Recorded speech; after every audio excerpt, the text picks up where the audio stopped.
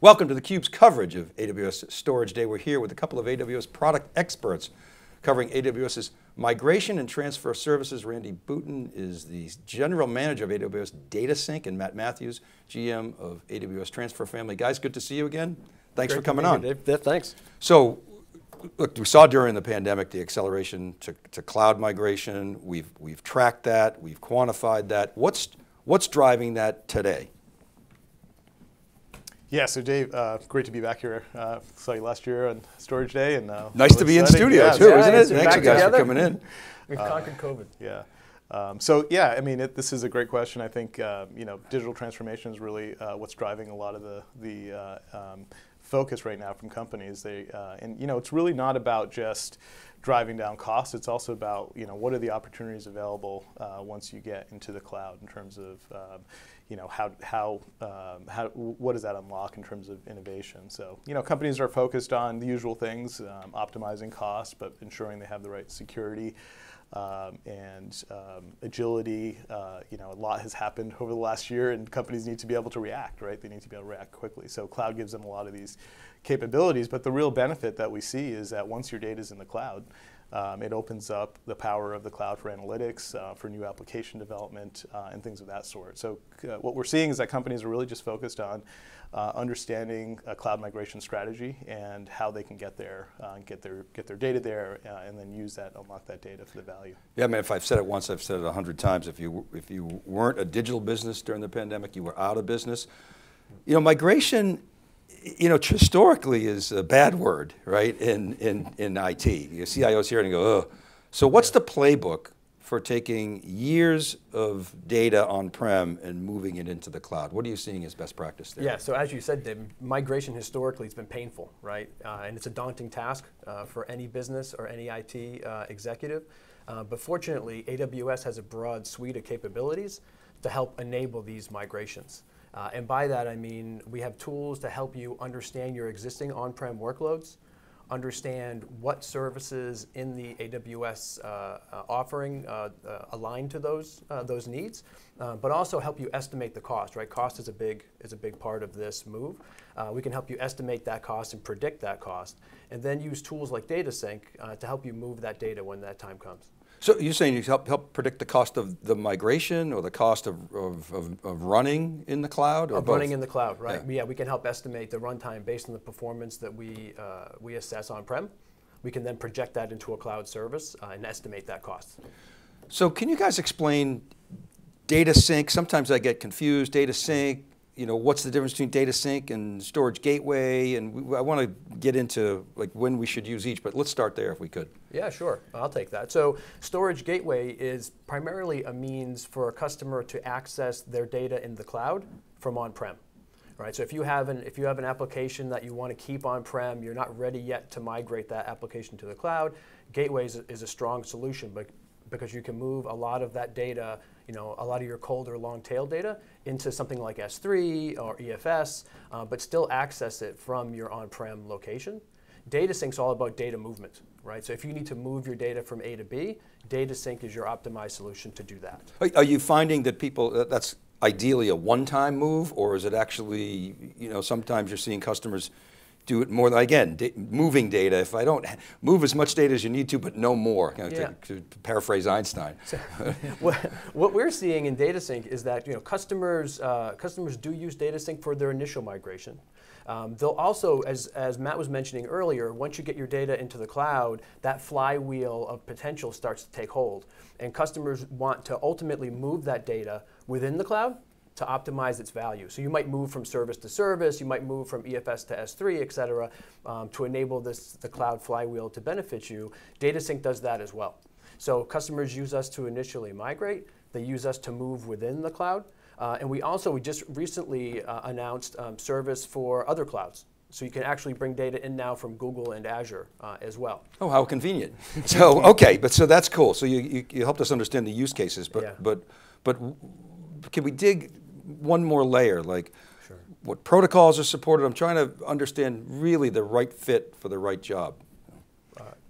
Yeah, so that's really important. So for transfer specifically, one of the things that we see with customers is, you've got obviously a lot of internal data within your company, but today it's a very highly interconnected world. So companies deal with lots of business partners.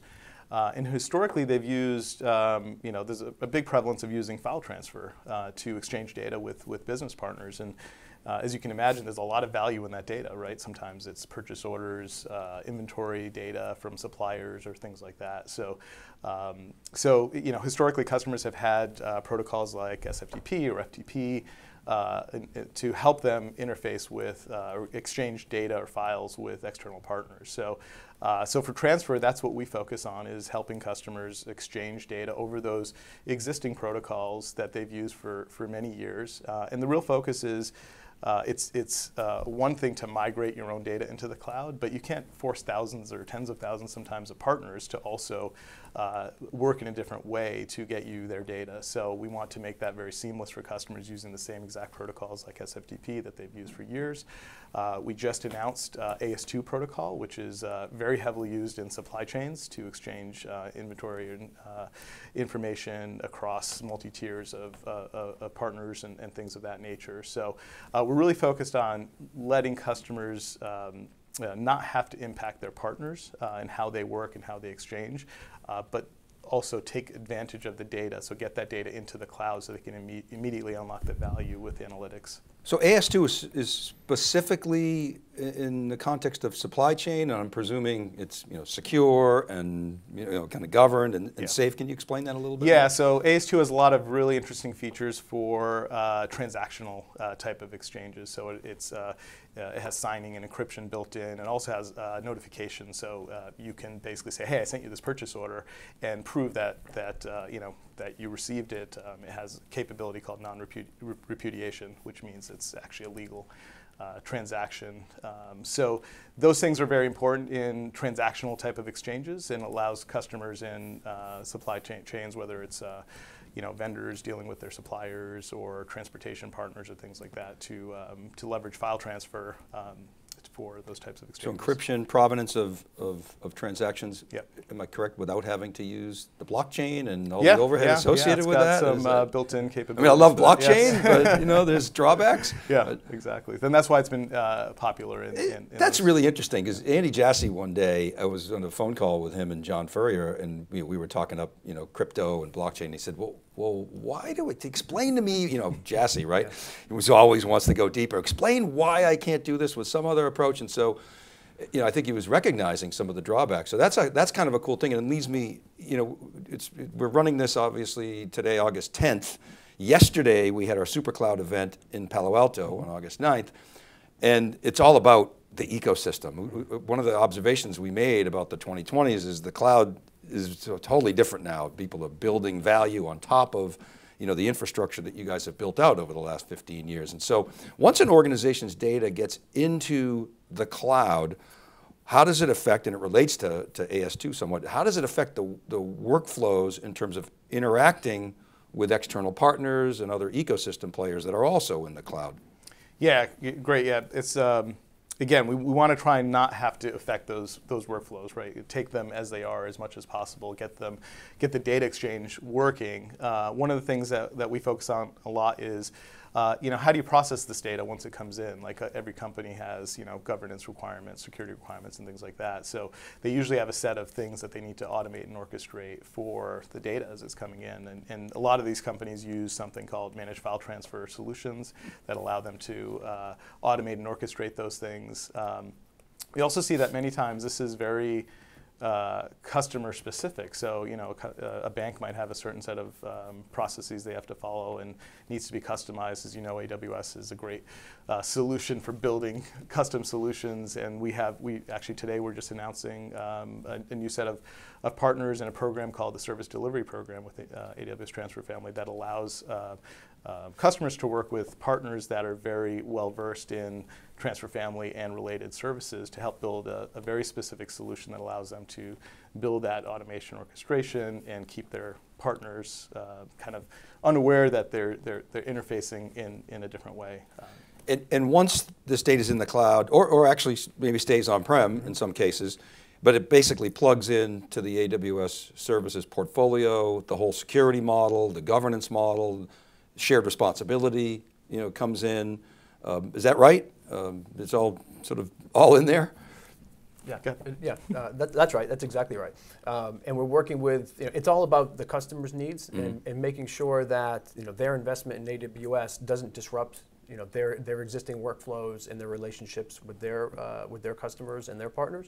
And that's exactly what Matt's been describing. Is we're taking a close look at how we can extend the value of AWS, integrate into our customers' workflows, and bring that value to them with minimal investment or disruption. So follow up on that. So I love that, because less disruption means it's easier, less friction. And I'm trying to think of examples. Like think about data deduplication, like purpose-built backup appliances, right?